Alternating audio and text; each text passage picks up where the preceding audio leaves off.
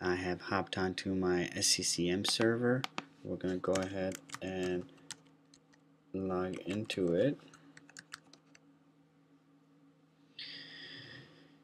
Alright, now what we need to do is run the installation. So I'm going to click on, I'm going to go into my files.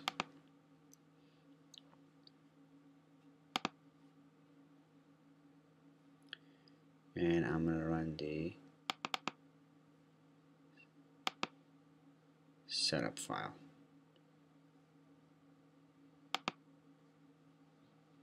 We're going to install this.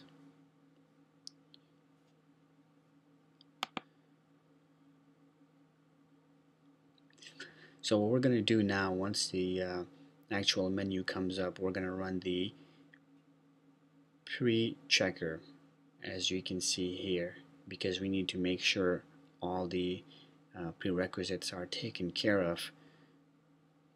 So I'm going to click on run the prerequisite checker. Okay, so here we type in the SQL server name, SCCM-SVR1. We can do the same thing.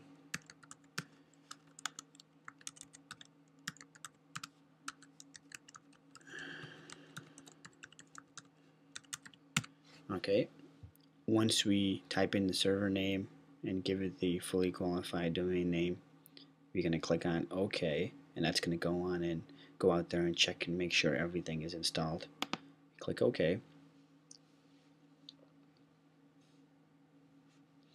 And success, because we had taken care of all the prerequisite beforehand, we have no error messages. If there were error messages, or if certain things were not installed, it'll list them here with a red sign, with an amber exclamation point, and then you have to go in there and take care of them. Since everything's okay, we can proceed. We click OK.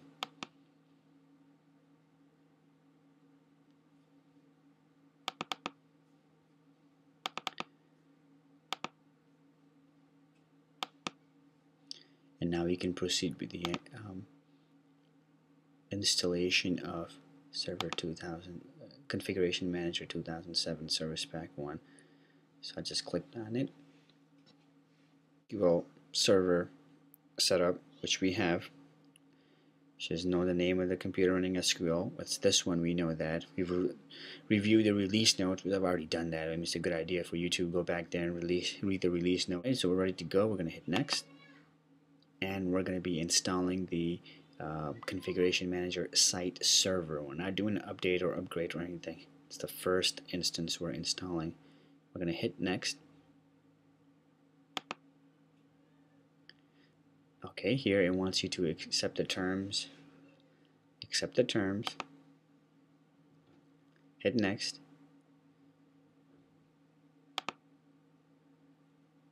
Alright, now we can do a custom setting, or we can do a simple install.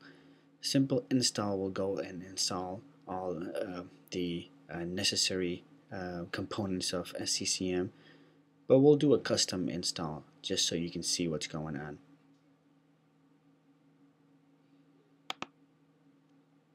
And we need to install this on a primary database and a primary site.